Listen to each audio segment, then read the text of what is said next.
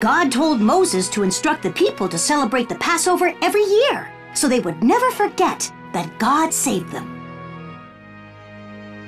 Jesus celebrated the Passover with his disciples the night before his death. He used that opportunity to make it clear that the Passover was a signpost to himself. Take this and drink, for this is my blood of the new covenant, which is shed for many, for the forgiveness of sins.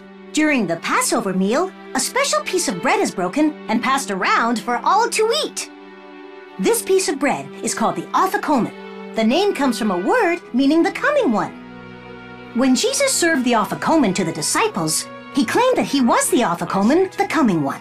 This is my body, which is given for you. Do this in remembrance of me. Jesus is the Lamb of God,